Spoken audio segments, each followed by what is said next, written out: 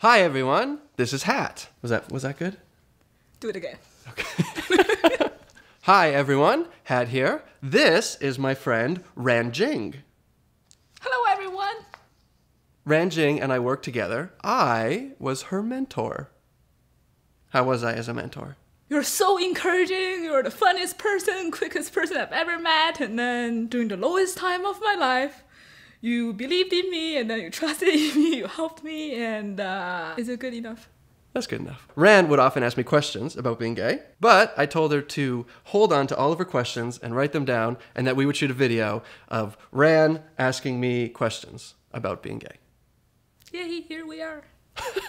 So this is Q&A, the Chinese edition.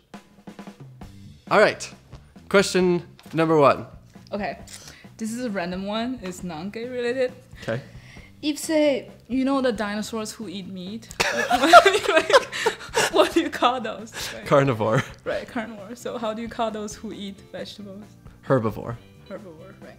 So if say you're a carnivore, right? Okay. And then you're an orphan. You're being adopted and raised by a herbivore. But so all your family surrounded is herbivore. But when Okay. you grow up, you desperately need meat. I do. So, Okay. so what do? Like the only thing you can eat is your family. I'll eat my family. Aww. Moving on. Is there a color you won't wear in public? No, not intentionally. I just only ever wear blue, gray, and brown. Sounds good. Are you a cat person or a dog person? Dog person. Oh wow, that's surprising. Really? Yeah, Why? you look like a cat person. So I can't ask you the question follow because I just... What's the following question? Well, if you're an old cat and you're sick and you're such a burden to the family or people taking care of you and you're about to die, would you actually stay home and then die in front of the people you love? Or would you actually go out and then die somewhere quiet and alone? Let's go with die alone. Okay. Sure. That's a really depressing question. Okay, so why you don't like the smell of orange? I don't know. I just don't like the smell of orange. Sometimes in the cafeteria there's only orange available and then you never grab any fruit. I don't eat fruit. Well. Good for you. You are a peach on a peach tree. Would you like to be on the higher up branch or lower branch? You know, the lower branch you have like less sunshine, less nutrition, you might be less delicious, but like people it's easy to reach you.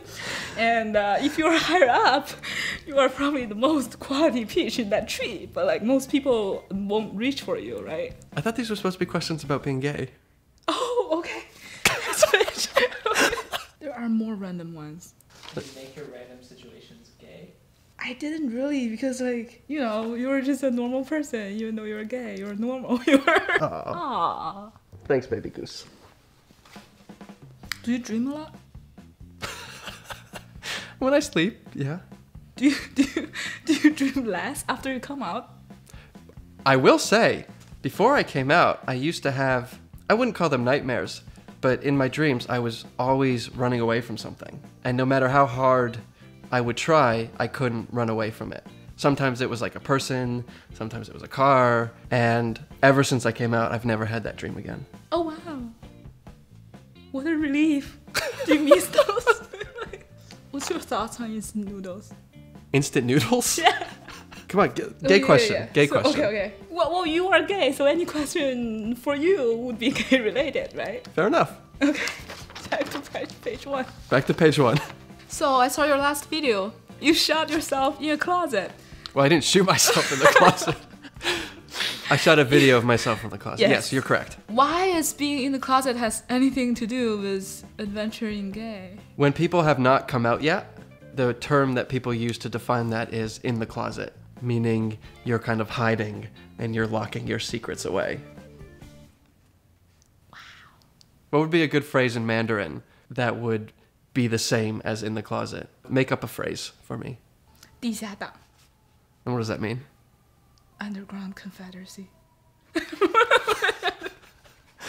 Good, yeah. Part of the underground confederacy. What would our slogan be? What would our motto be? An old shoe. An old shoe? I don't know, I just feel like old shoe could hide a lot of secrets. I was like little elf living in there. Oh, anyways, thank you everyone for watching this video. I apologize that I didn't really answer questions and that Rand's questions weren't really about being gay. But you learned something about a peach in a tree and some meat-eating herbivore dinosaur. Is there anything else you would like to add, Ran? Not really. Thank you for having me, Hat.